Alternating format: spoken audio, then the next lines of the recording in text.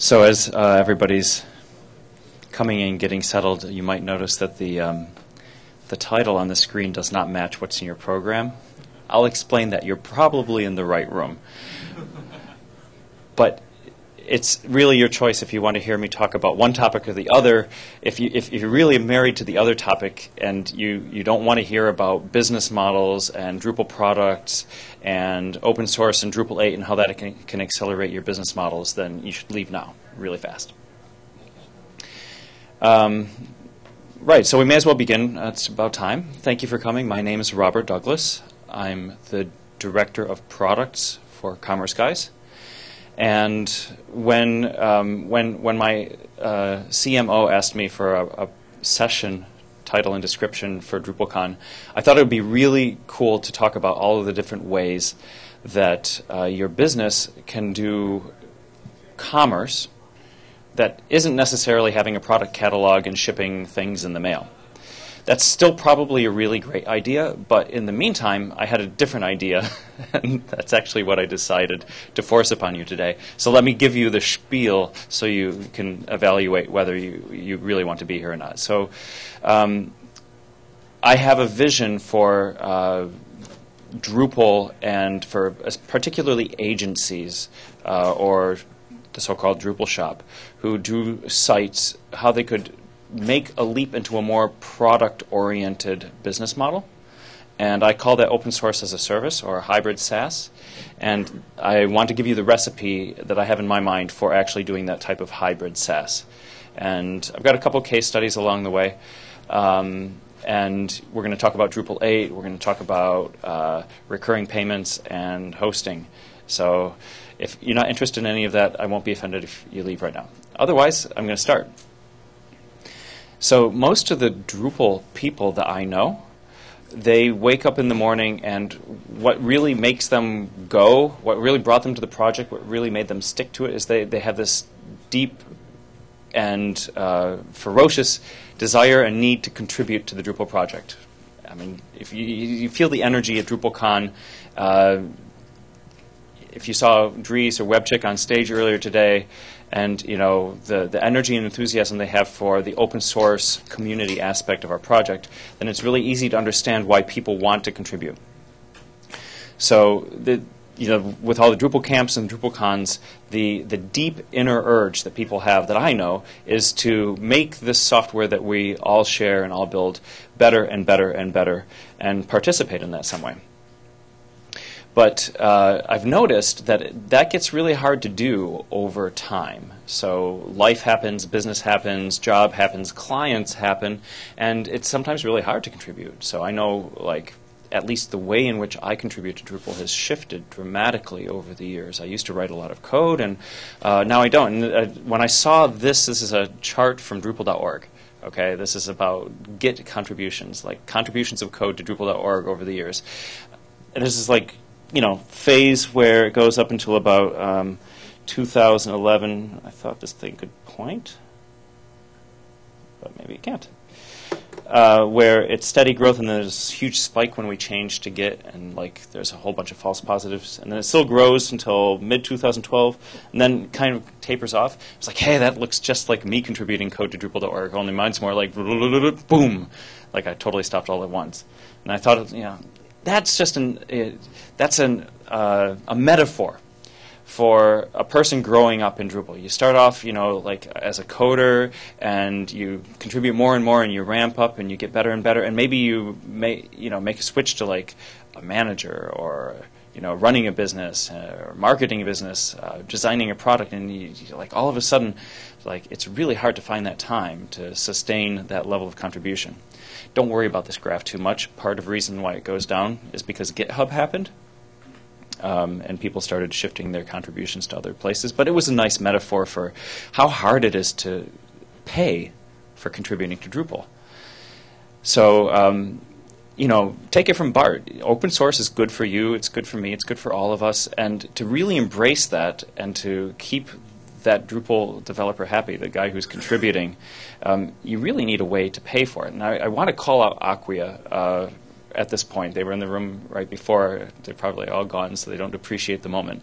But Acquia, in case you don't know, employs all these people and a couple more full-time to contribute to Drupal all the time. That's all they do.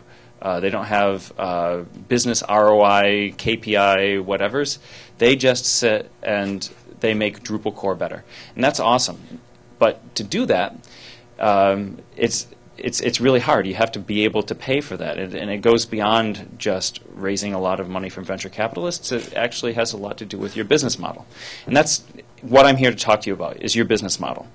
But it's not just Drupal. There's a huge precedent in open source for companies making vast contributions to open source software. We wouldn't have the Linux kernel either if companies like IBM, Red Hat, Intel, Samsung, Google were not paying for massive contributions of software and time and engineering to open source projects. So what is it that makes you get to be one of these companies? I mean, obviously, we'd all like to be Google, right, or Red Hat. The secret is that you have to build yourself a high-margin business so that you can actually afford to contribute to Drupal.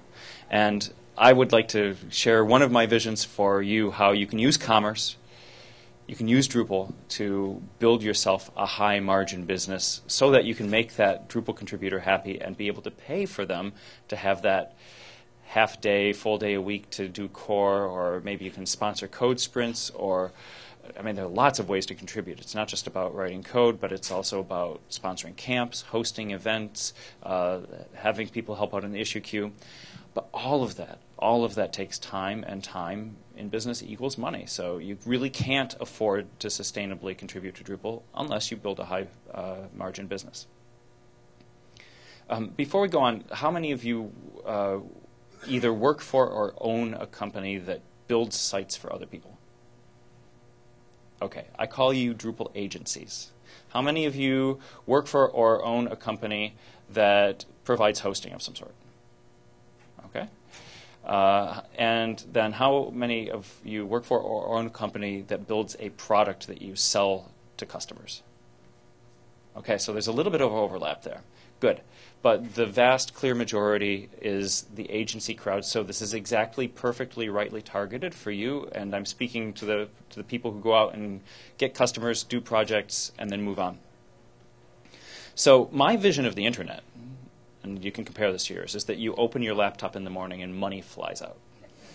Okay, I like that. I like that feeling. I like the coffee in the morning, but what I like more is opening the laptop and that's the feeling that I cherish more than anything when I open my laptop. It's just like being bombarded with dollar bills. And but if you think about it, that's actually what the internet should be doing. You build the internet, right? You build websites for other people. The internet should be earning you money. If you build sites for people, by the way, your time earns you money. The internet isn't earning you anything. It's your hours of labor that are earning you money. And I like the internet to earn me money. So there was a Reddit AMA, so Ask Me Anything. I don't know if you know Reddit. You probably do. In Europe, they've never heard of it. Dries did an AMA and Ask Me Anything on the Drupal subreddit on Reddit. And somebody asked him, if I were to start a Drupal business today, what would be an appropriate business model for me to go in? And his answers were fascinating to me, and I've recorded them, and they actually form the outline for part of the rest of my presentation. So Dries's business models that he identified were, well, you could start an agency. It's a really easy way to get into business in Drupal, so build sites for people. The gross margins tend to be 20 to 35% for the agencies that survive over time. It's not spectacular margin-wise, but you know, you can grow it out and scale it up, and eventually it can be fairly lucrative. You could go into specialized hosting. Dries thinks that there's still a lot of demand. It's worked for Acquia, it's worked for Pantheon. Gross margins tend to be higher, 45, 65%. Or, if you really want to go to where the gravy is, you'd build a software as a service company. And that's where you start to see margins of 75% or up. And he, in particular, singled out e-commerce and marketing tools as the verticals within SaaS services that he finds rife with possibility.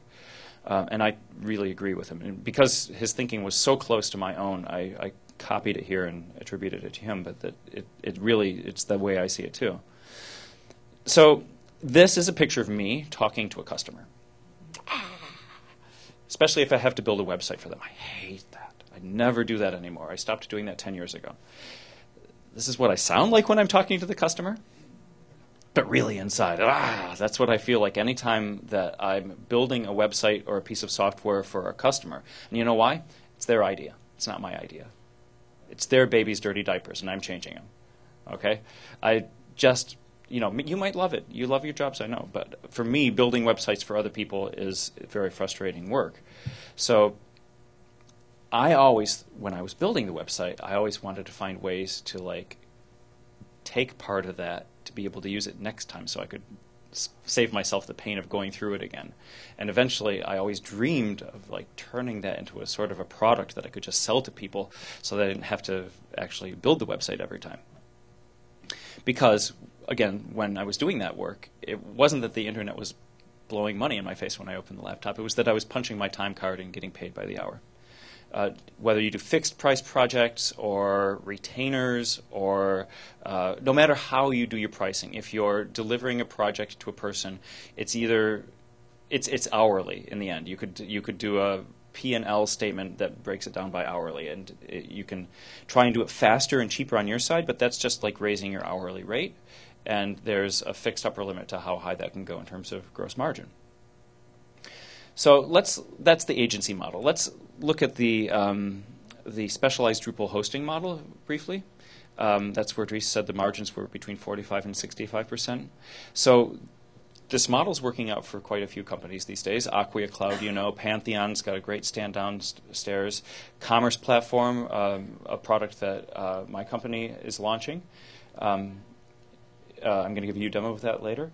And, you know, some others that who's heard of Aberdeen Cloud, for example? I'm really curious.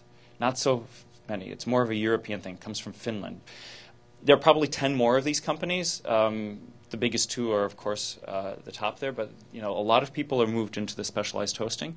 I actually think it's becoming somewhat of a crowded market. So out of Dries's business models, I don't find that the most attractive for a new company. And I know from Commerce Guy's effort that we spent 2 years and, you know, like €1 million building our platform. So it's not something you can do like from scratch very easily if you're bootstrapping.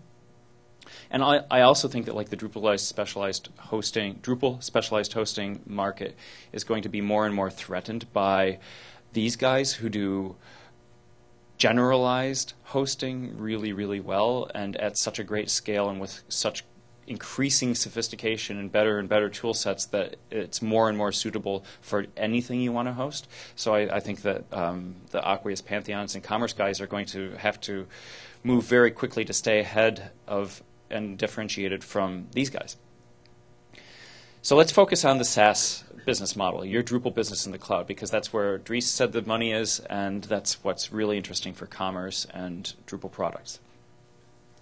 So in case you didn't know what software as a service is, it's when you migrate your applications and you outsource everything to the web, and sales and product development is outsourced to the web, and you achieve the state where you can run the entire company with a monkey. That's actually the point of software as a service. But you also need a second monkey to look at the PowerPoints of the first monkey. So I totally slaughtered the Dilbert jokes. Sorry. You can look up online and laugh on your own time. But what is really important about software as a service is that you have to find a way as a website owner, as a product owner, to take money from people who are visiting your websites. And I've got the feeling, and it's just my suspicion, that most of the websites that Drupal people build don't actually demand payment online. Now, how many of you are building or have built websites that demand payment online? Okay, it's less than half. How many of you run and own a website that demands a payment online in some form? Very few of you, right. That was my suspicion all along. And I think that generalizes beyond this room. I think we're really good at building content websites and marketing websites and some social aspect websites, but we have no clue how to actually get money from the people who visit our websites. So that's just, I learned that because I moved to Commerce Guys a couple of years ago and they started teaching me how you do e-commerce. I was never an e-commerce specialist. And it's opened my eyes. But actually, if you want this to happen in the morning when you open up your laptop, you have to demand money from your website, right? You have to have people come to your website and like swipe their credit card. How else are they going to pay for what they're taking from you, right? You're giving them a product, a service, something really valuable. How many of you use Salesforce? Salesforce? Really? So few. Okay. How many of you pay for Spotify? Okay, I'm doing a little better. How many of you pay for any monthly recurring service on the web at all? Okay, there you go. So you're all familiar with like the value that you get from a website that provides you a monthly service. Why aren't you more familiar with building such websites? So what I learned when I went to Commerce Guys and when we built our own hosting platform and various things is that the actual essence of any product strategy, if you're going to build a software as a service product, you need a recurring usage-based or metered billing strategy. And Boyan, you up to talking about it? So I've invited one of my colleagues, Boyan Savanovic, is going to come and take the microphone, and he's going to give you what is essentially a preview of his talk tomorrow, which will go into depth on this, but it's one of the salient, absolute crucial elements of building a SaaS software product, and it's, yeah, take it, Boyan. Okay, great. Let's see what Robert has prepared for us. Yeah, so in the previous year, we've been building a framework called Commerce License, and on top of it, a framework for recurring billing called Commerce License Billing. And the idea is to be able to easily attack all of these digital use cases where you're not shipping a physical product, but instead you're charging for some kind of a service either once or multiple times in some kind of a recurring fashion. And the idea of Commerce License is to make it easier to charge for multiple kinds of services, because by implementing various use cases, we learned that many of them, if not most of them, work in a similar way. So take a look at our support offering. It's called a Turbo Ticket. So you go to our Turbo Ticket page and you get fields for entering what's bothering you. You have a title and a body, and you provide that information directly on the Add to Cart form. And then you enter checkout. And what happens in the background is that we create a license object for you. And when you complete checkout, when you give us the money, we call a special method on that license object, and that method creates a Zendesk ticket for you, transmitting the information that was attached to the license. So the license had information about your ticket, we created it on Zendesk, and then we showed you the link. And afterwards we can list your licenses and we can show you the Zendesk tickets that you have opened.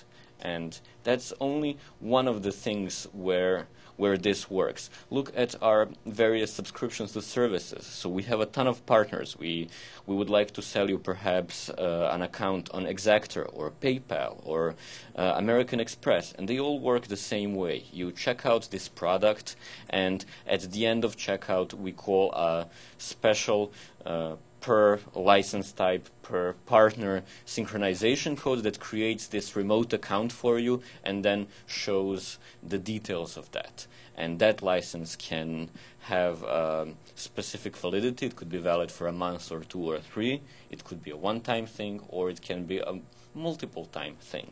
So, and of course, the main value in this is handling some kind of SaaS billing, which is what we do for a commerce platform, where you start checkout, you select the zone in which we'll create your little cloud, and when you finish, when you complete checkout, we create your platform, we attach information about your platform to your license, and based on that license, we continue to bill you every month. And we support many different ways of doing so. We support prepayment, which means you pay up front. We support post-payment, which is kind of like the way your mobile subscription works. You pay for the previous month.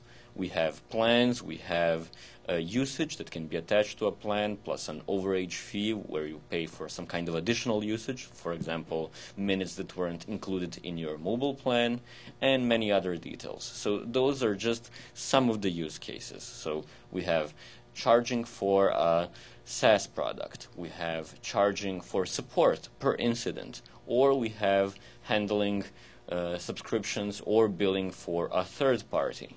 And we can go further and further. We can charge for files, build any kind of a service like that, charge for premium content. So anything that's not shippable is handled by this framework. And if you're interested in learning more details about that, we have a session called the Digital Commerce Ecosystem tomorrow at 1 o'clock. So come and see us. Thanks. Thank you, Brian.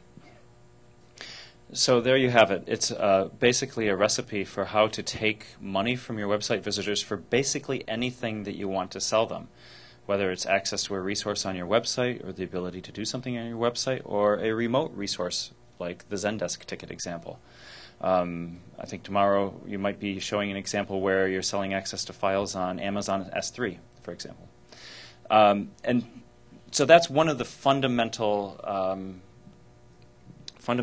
recipes or building blocks for building a successful SaaS service. And I'd long gone around the world, basically, talking to Drupal groups about building products and moving out of agency work and achieving higher margins, and I'd seen so little of it happening, and I really had begun to wonder why. And what I realized when I came to Commerce Guys, it was because nobody was talking about the payment part. Nobody was talking about how to actually get the money from your website visitors, and especially on a recurring monthly basis. So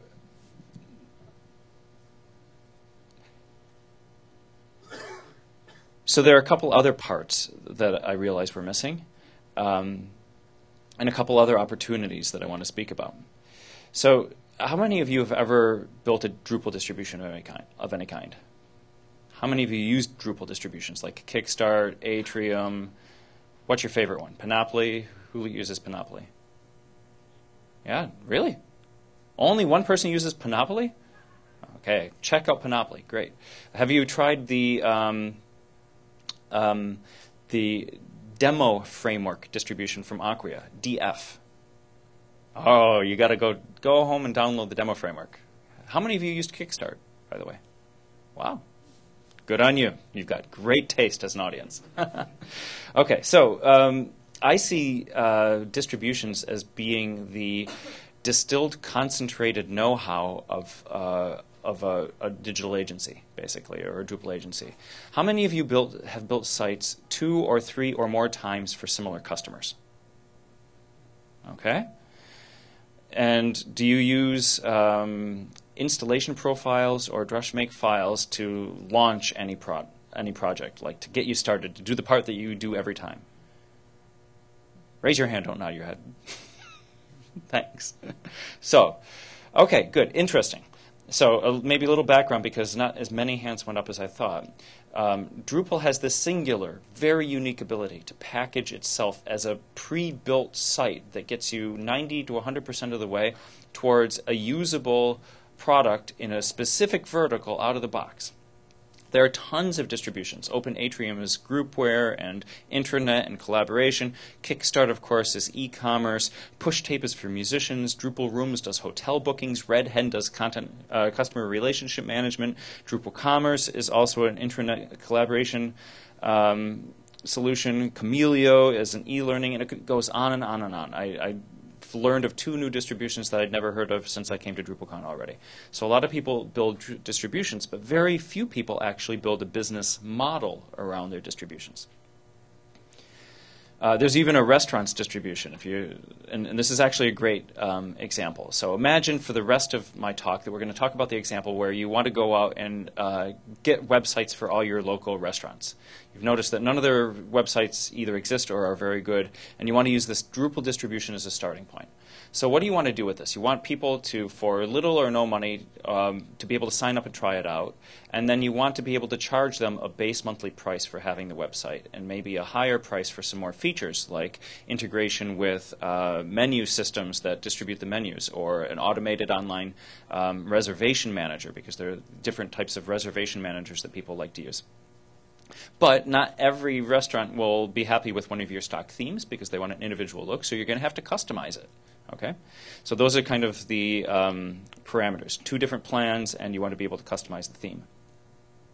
So here's the overall recipe then for how you could do that and what that product looks like. So you've got your distribution, your restaurant site, and you've got this commerce licensing that Boyan talked about. That's going to handle the two different types of plans. That's going to handle the monthly billing aspect. And then we skipped one part. We didn't talk about how you're going to actually host that site. So the idea here is that you're going to launch an entire site based on distribution for this restaurant. So that has to be hosted someplace. And this comes back to one of Dries' business models. I think for that the recipe calls for a targeted, Drupal-targeted hosting that lets you easily launch sites from, say, a distribution or an install profile at a very low cost. Can totally hide the complexity from the end user, the restaurant in this case, but still allows you to do something like go in and customize the theme. Okay? So there are two solutions to that. Aside from finding a company that will sell you good hosting at the right price point. You need your customer-facing site, where they sign up for it, to be able to launch the restaurant site. So the workflow from the customer point of view, I'm a restaurant. I go to the website. I say, I want a restaurant site. It launches on your hosting, and then you've got to have somebody, whether it's the cousin of the owner of the restaurant or you as a digital agency or somebody they hire, come in and customize that theme so that it looks like what they want their restaurant to look like. And then the billing has to be there so that you collect your money every month. So that's the recipe of what it looks like to actually turn a Drupal distribution into a business model. And the software as a service happens in the center where all of those things intersect. Cool. I'm going to come back to this, Scott, and we're going to do it towards the end. Is Scott here? Scott Hooker? Yeah, he's back there. Great. Skip those two slides for a moment. Yeah, Scott provided a case study that actually fits better to the talk I was supposed to give, so we're going to do that at the end, after we finish the arc of the current conversation. So I've just given you a recipe for taking a distribution, using commerce, using a hosting solution to turn it into a business model, and now I want to speak very briefly about how Drupal 8 is going to accelerate that and make it easier for you to achieve that type of business model. There are three ways that I can identify that Drupal 8 is a godsend for the business model that I just specified. The first one is CMI, or configuration management. That's handy because if you have different configurations of your product, one that has a seating chart, one that has a daily menu, one that has a blog, one that has a Pinterest wall, an image gallery wall, then you want to have a way to deploy these features or these add-ons to your websites. But maybe these are exactly the things that you're putting licenses on. So maybe you charge your restaurants an extra price every month if they have an online seating plan, okay? Like where you can actually pick your table. Or if you can do a custom menu, or for catering or whatever. These are add-ons that cost more, and the license billing handles the part of the equation where you actually take money for that. But the CMI, the configuration management in Drupal 8, where it is able to export the configuration for something that you've done into deployable files, is going to be great for when you want to actually upsell one of your restaurants to having one of these features. You'll be able to transport these files onto their site, and they'll have that feature without you having to go in and click around and build things. So to me, CMI is going to allow... How many of you use features module in your daily practice? Right. I see CMI as being the better features module in the end. It tries to do less, but it'll enable us to do more. And that's in Drupal 8. The second area where Drupal 8 is going to really turbocharge the SaaS offering business for you is in the REST APIs that it enables. So an API is when is going to allow like apps and other servers and other websites to talk to your customers' websites and interact with them. So Twitter got really big, really fast, in part because it was an API-based service. You didn't just go to the website to tweet. You could do it from your phone. and it could communicate with your phone. You got your alerts on it on the phone, or you could build a integration with Facebook so that any tweet that you tweeted got posted to your Facebook wall, or you could build a desktop application for your desktop computer to like TweetDeck to do all your tweeting in a more rich way than they could have done in the web browser. So giving Drupal the ability to easily specify REST APIs will give you ways to expose the business value of your sites, of your distributions, to other applications and agents. You can even monetize those. The licenses that you sell and meter and bill for could actually be API calls, for example. Why not? So I see the REST API integration in Drupal 8 as being a great enabler for these software as a service models as well. And finally, and most importantly, Twig. This comes to the use case where you want to provide a custom theme for your restaurant. Twig is going to allow you to do some really amazing things, especially if you want to keep your hosting costs down. You're probably going to want to cram a lot of people into like a multi-site or one document route. But if you did that, you'd never let them edit the theme, because they could hack all your other customers' sites. Because in Drupal 7, the theme runs in PHP, and that's a powerful enough programming language that you could simply just hack the server. So you could never, on Aquia Gardens, for example, just let people upload or edit the actual theme template files. Twig takes that all out of the equation.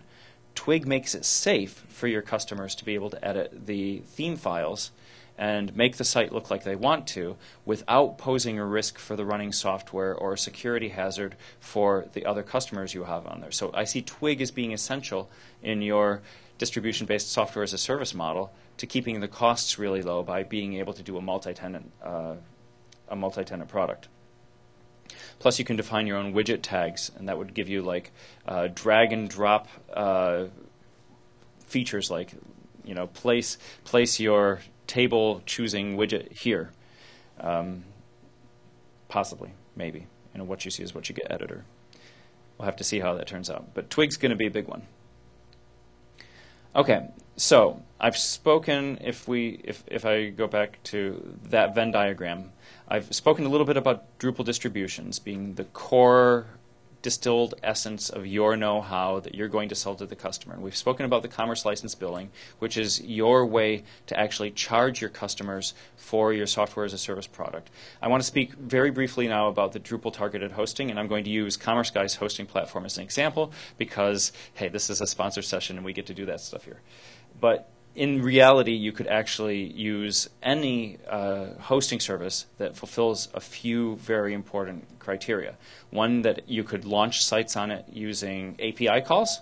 So you could just say, launch me a site from, somebody's bought a restaurant site, launch me a site.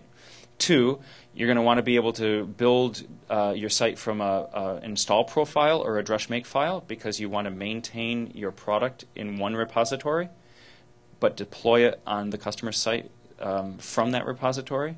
So you don't want to have to copy the files over. You want just a drush maker profile file. And three, you want to be able to give your customer the ability to get into that theme directory and theme file in a very organized way without being able to get into the rest of the code. So there are three pretty tight parameters, and I'm going to show you how the Commerce Guy's platform actually fulfills that. So really briefly, this is the overview of the interface. I'm making a branch of my code. The way the Commerce Platform works is that you take your master repository, and that's an entire running website, and you branch it. And it branches not just the code, but like the entire stack, the PHP, MySQL, the Redis, the Solr, and it branches it hierarchically so that I could make like a sprint branch, and then underneath that I could make like feature 1, feature 2, feature 3, and each one of those is a full working website with developers committing code to it. So that's what you just saw there.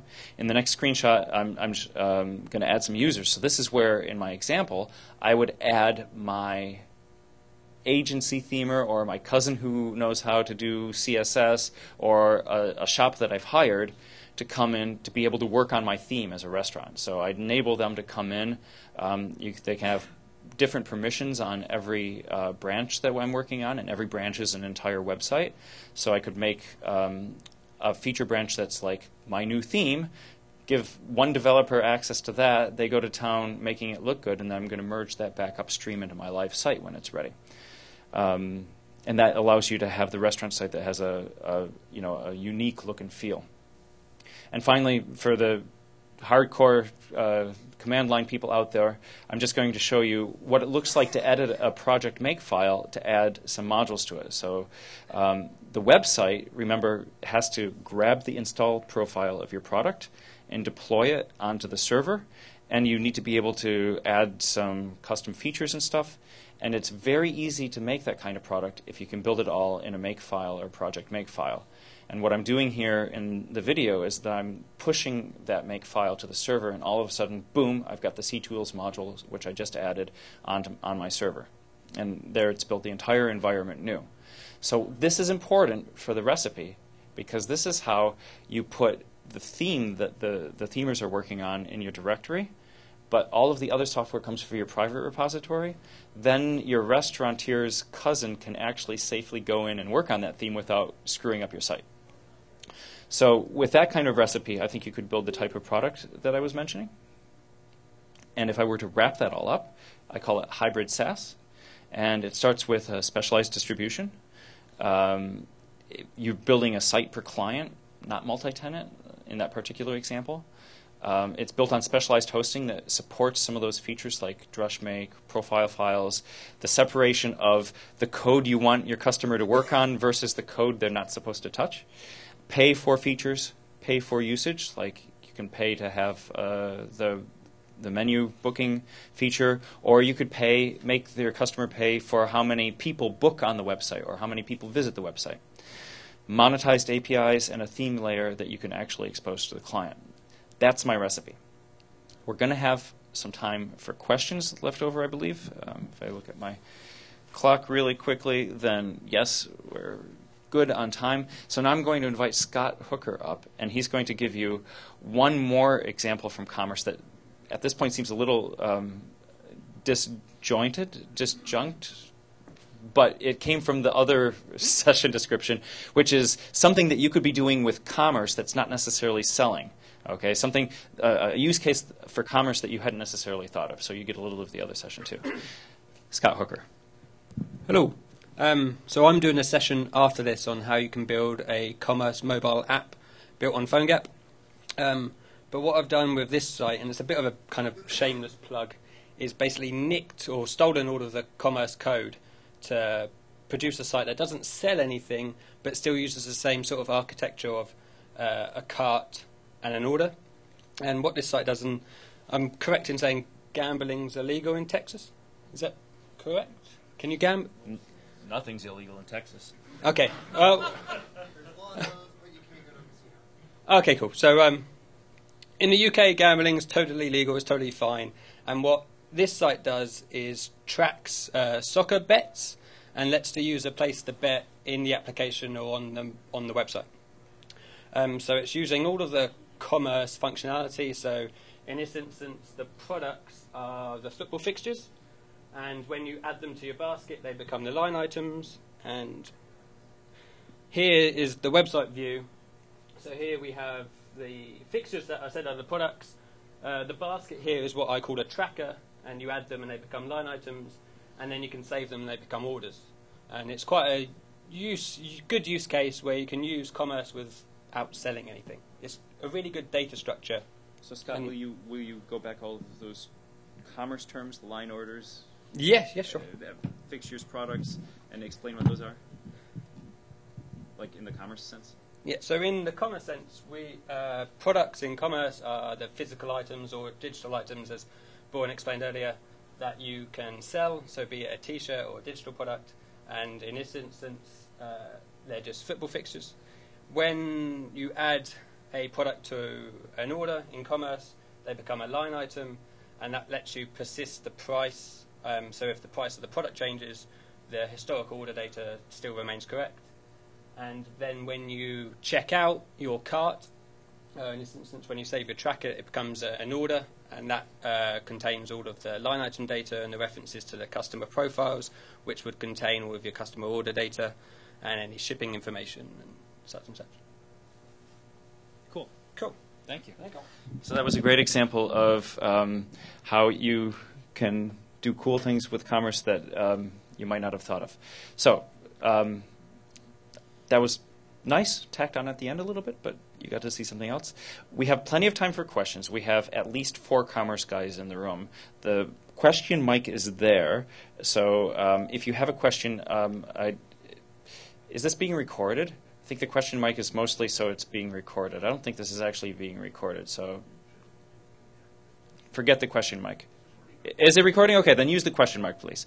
Let me turn it up in case anybody actually has a question. Can somebody test it for me? Tap it. Yes, sir, and what's your question? See, I knew. Is there any feature that would allow a customer's credit card to be held and then charge after they've purchased the service, or charge if they do not go through the service, and so that for their charge for cancellation? So I'm probably going to have Boyan come up and talk about this a bit, but yes, this is a very important feature if you want to do something what we call post billing, and we actually do this on our site when you sign up for our hosting platform. So most credit cards have a feature where you can either do an authorization with no value, or they have like a convention if you like charge, is it $1, Boyan? That $1 that they don't even ring it through, right? They just use that as like the authorization that they're going to use for a charge that you're going to make later, and then they can hold that for a specific amount of time.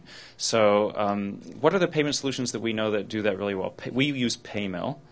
We use PayMill because it has great commerce integration. Other big tools are Stripe and Braintree. Stripe and Braintree both do that as well. In any case, Commerce Card on File is the module that actually has the API and allows you to save the cards, meaning the card's token, without touching the actual real card information. Right, so the piece of software you're looking for, not at the payment solution level, not like at the Stripe, Braintree, PayMill solution level, but at the Drupal Commerce level, is called Commerce Card on File. And it's an integral part of the usage-based and recurring billing, because you don't want your customer to have to put their card in every time, right? Like, oh, the month's up, come and give us your credit card details again. That wouldn't ever work. So you need the card on file, which stores a token from the payment solution and uses that token to authorize a charge at the end of the month. Yes, one of my distribution is in a kind of an appointment service. Mm-hmm. And with appointments, one of the biggest concerns is people making a reservation and then canceling. And Right. so I was trying to figure out an easy way through PayPal to set up a system where the card is on reservation. If they go through the service, they don't even have to pay anything on the website. But in the event that they cancel, and essentially leading to a loss for the person who would have booked the appointment otherwise. Right. You could with card on file and maybe with the license billing, you could do something like. You could do the capture when they reserve, and there's a $5 cancellation fee and $50 if they use the service. If you want to hear a lot more about the possibilities, come to Boyan's session that goes deeply into this stack. When is it, Boyan? He's looking it up. Yeah, tomorrow at 1. Tomorrow at 1. Okay. Okay. Thank you. I wanted to mention, now that you remind me, that there are 2 actually very important and very interesting elements to the recipe that I didn't go deeply into. One is that you have to be able to send your customers invoices, and that fills out that part. And we use something called Commerce Billy, B-I-L-L-Y. And you also have to be able to chase people down when their cards don't work. That's called delinquent user notification, or DUN. And that's why, as a term, it's called dunning management. So there's a Commerce Dunning module that will send out all of the notifications saying, excuse me, sir, your card didn't go through. Can you check the details? We're going to try again in a week, and then we're going to cut your service off. And however you want to configure it. It's very configurable, and it fits all of the different workflow stages of, soft declines versus hard declines, like I lost my card, so they gave me a new one with a different number. Therefore, my service stopped working. That's a hard decline. A soft decline is I was over for the month, but I've paid my bills, so it should work now. So Commerce Dunning and Commerce Billy, two important bits of the recipe. Other questions?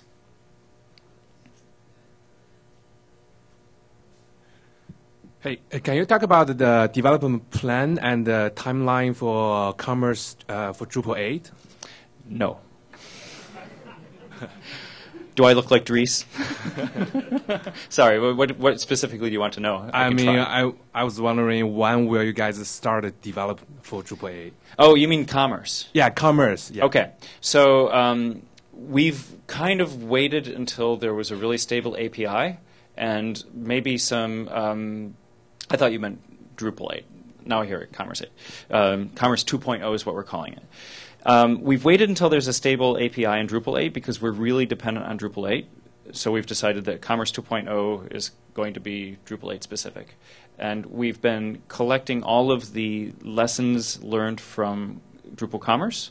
And we've got an amazing amount of literature and research and planning gone into what we want Commerce 2.0 to be.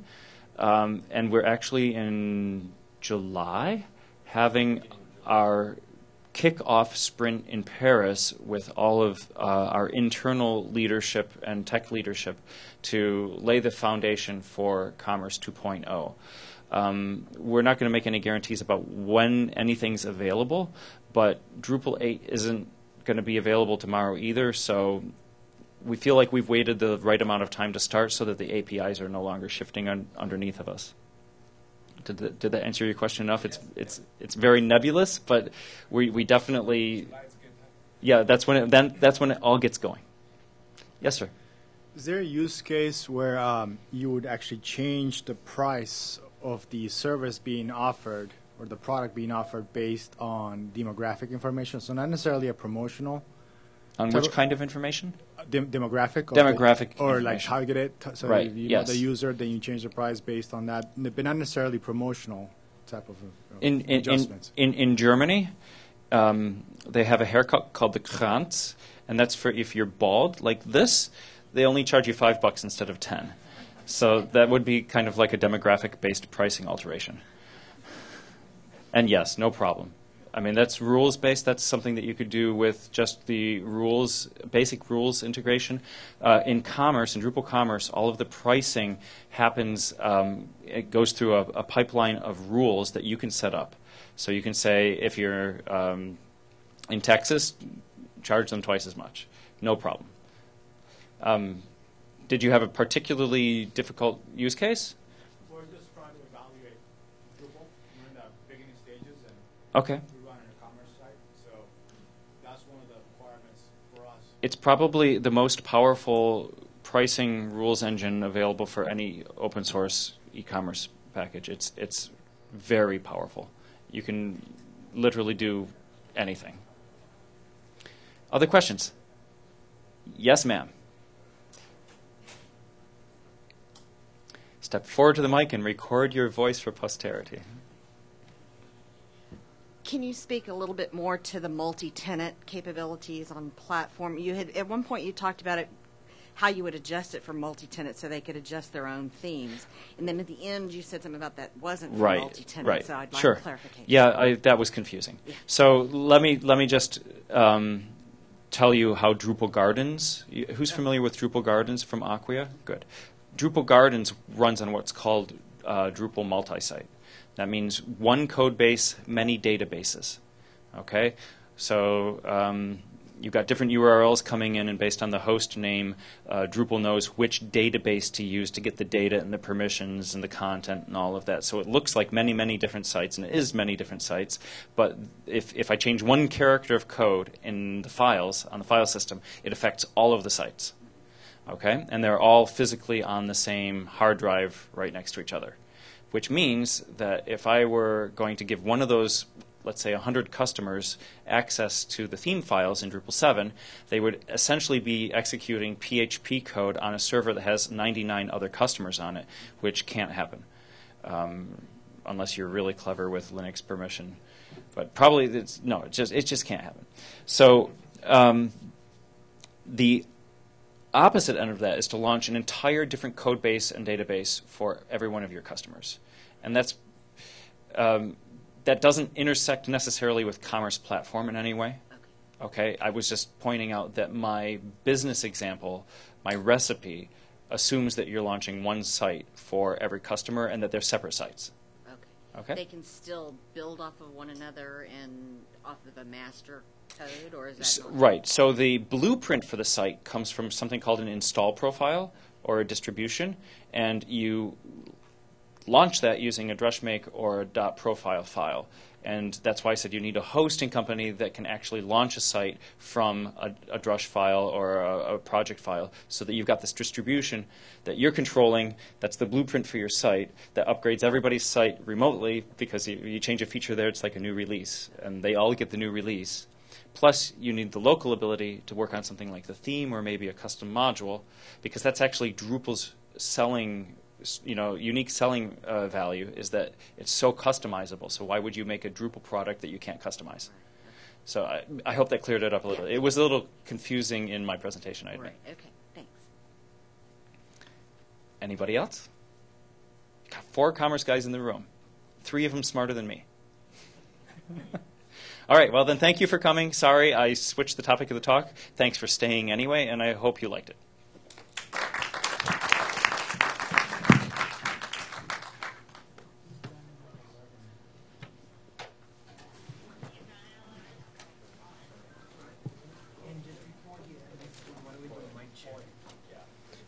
Yeah, because I switched the levels there because there was nobody in here and we were getting feedback. Like I'd speak here and it'd go.